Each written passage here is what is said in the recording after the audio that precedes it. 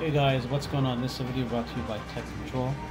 In this video I want to speak about the Call of Duty Warzone Stutter, the sudden drop in frame rates, and I have been experiencing this issue with actually two different video cards. The first one being the 5700 XT, the AMD, and the second one being the NVIDIA 2070 Super. And I was just about to give up. I said, this is my bad luck, that both cards, what are the chances of me having the exact same issue in game, playing the same game with the same computer, the same settings. I mean, I tried various settings and everything, nothing did it for me. So a bit of a backstory. I started with the 5700 XT, and I used to play on my 60 Hz 4K. It was the LG UHD 6150. It's a 55-inch 4K TV. I probably got just around, I'd say 45, 55 frames a second, playing at 1440, of course. And then I decided to get a monitor, so I got the Gigabyte Aorus F127Q. I'm probably going to make a separate video on my current setup in a different video. Anyway, so I got this monitor and it's at 165 Hz. It's a very nice monitor. I wanted to upgrade my gaming experience. Mind you, I was never a big fan of Call of Duty, but I started playing it for the first time in my life 3 months ago, and I would say it's super addicting. It's a very well made game. Anyway, so I started playing the game. I enjoyed it, but then, as I was saying, I got the 2K monitor. The game was just unplayable. It got that bad, where it would just stutter so frequently from the get-go, from the very first cutscene when you're parachuting out of the plane. It was just, that's when it would start, and I would be getting from 40 frames to about 80, but anywhere in between. And when they dropped so rapidly, the game was unplayable. So every 5 to 10 seconds it would drop and it would stutter, and then it would all of a sudden the frames would, when the game would come back, the frames would kind of fast forward. So you went from super slow-mo to like 2x forward, and it was terrible. So after multiple days of troubleshooting and getting nowhere, I was back to square one, and I just couldn't figure this one out. So I was on Reddit, I went through the forums. People said to overclock the CPU.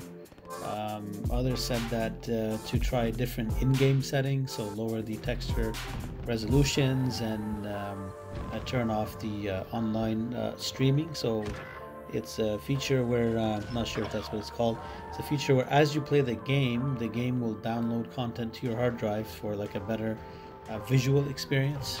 And then Vsync, of course, some people tried toggling that on and off, or Freesync, disabling Freesync, but again, that defeats the purpose of having a high-end monitor, which you have a panel that has a very fast response time, and it's 1440 and high refresh rates. I tried all of the steps mentioned above, including the very popular one is there's a TXT file. If you go to documents and Call of Duty Modern Warfare and then players, and you hit the ADV options, including that, I tried this as well, playing around with the scaling. So if you scale it from 0.85 to 0.55, that you know, that helped some people, but it didn't help me.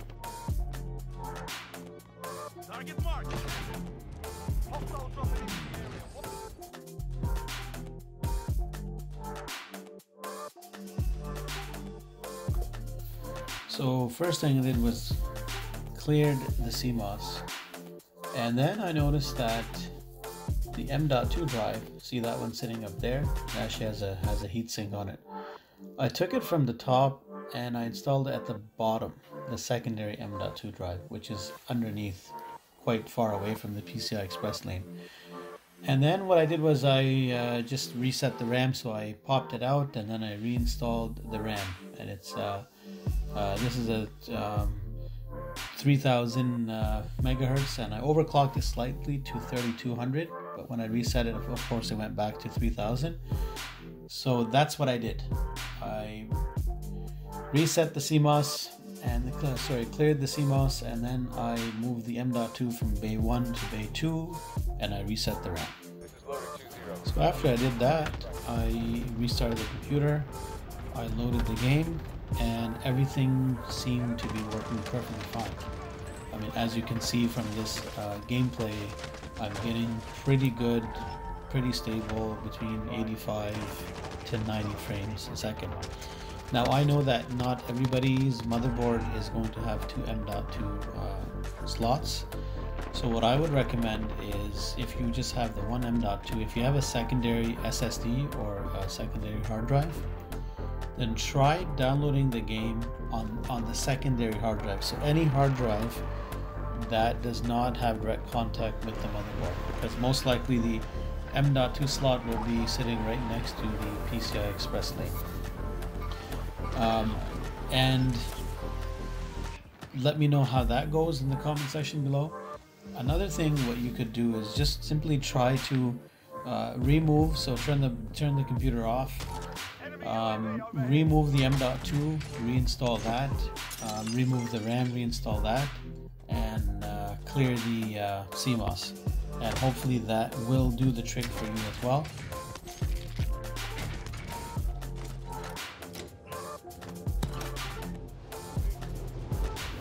So for the sake of this video and the troubleshooting, I put the M.2 back into bay 1, so which is located next to the GPU lane. And again, I noticed there's absolutely no issues, no lag, no stutter, no frame rate drop. So it could have very well just been a simple reset reinstall.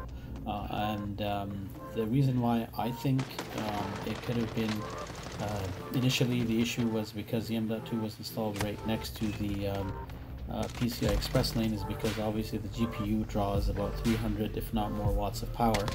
And when it's on full throttle, it's at 100% usage, and then you got your M.2, which is the primary, which has your Windows installed on it right next to it, and maybe that could have possibly caused the stutter. I mean, let me know what you guys think in the comment section, or if you've experienced something similar.